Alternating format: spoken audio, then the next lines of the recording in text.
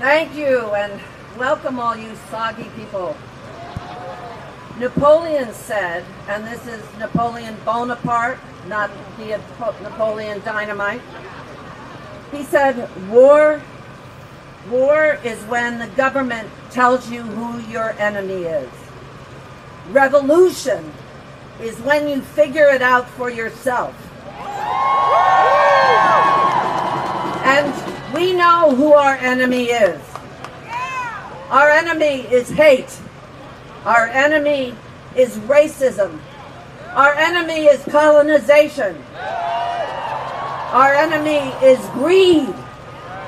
And our enemy is silence. The silence of those who look away when you see crushed children, starving babies, wailing mothers, fathers digging through the rubble to try to find their families.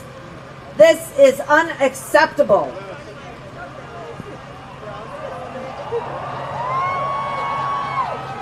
Now, disrupting the narrative of the powerful, fighting for justice can be lonely work.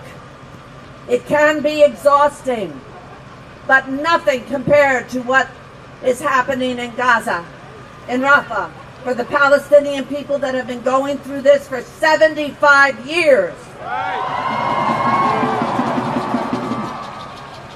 Speaking inconvenient truths can lose you your livelihood. It can lose you friends.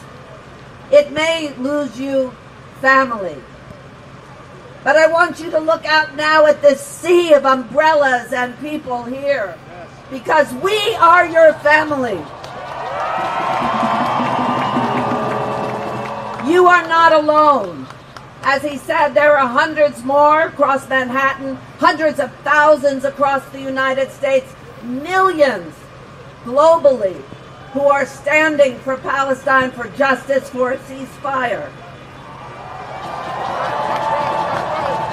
Millions of people who will keep showing up, who will keep organizing, who will keep speaking out, who will be loud. And we must embrace each other and thank each other and encourage other people to be brave and come out for what will ultimately be proven to be on the right side of history. No one is free until all of us are free. Free Palestine.